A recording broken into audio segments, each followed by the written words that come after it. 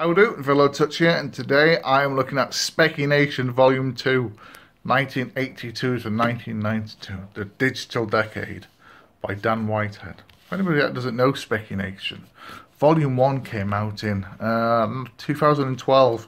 Got that on my Kindle. Paid hard cash for that too.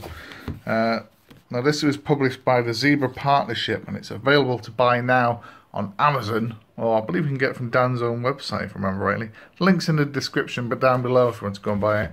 On my full reviews over on flickeringmyth.com. There's over 300 pages in this. All of those pages. Now if you read that quick enough, you don't have to buy it. But this is separated into numerous chapters, as you can see here. We've got foreword by Mr. Biffo, introduction, and all the chapters are here.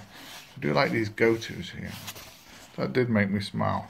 As we can see here from like James Bond, the nostalgia, the snack attack, the pop goes Speccy, but we just turn to like, let's have a pick on Kids Telly 167.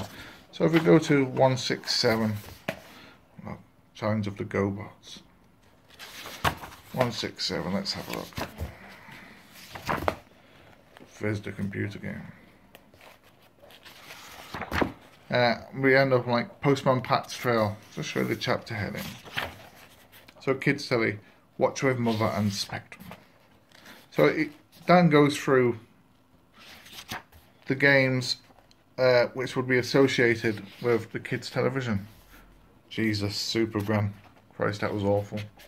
As you can see, it goes through a lot as well. Sometimes the reviews or the discussions, more talks about rather than reviews, to be honest with you. Almond cheap, oh my Christ. The more talks about. Dan goes at it, as I say in my review, it's more like a conversation with a guy who's also obsessed with ZX Spectrums. It's more like a mate talking to you about Spectrums. He knows the information, he knows his stuff, he really does. Less than a review, more than a talk, a conversation if you will.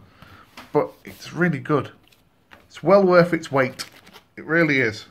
It's had 300 odd pages. My only gripe is the images are all in black and white.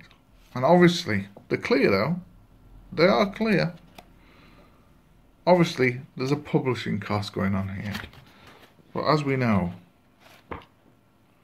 ZX Spectrums are all about the colour clash. However, they are clear. We'll give them that. But it's available to buy now. Links in the description if you want to go and get it. Buy them off. Don't forget to look at flickeringmyth.com to read my full review. So TTFN, ta-ta for now, cheerio, and bye-bye.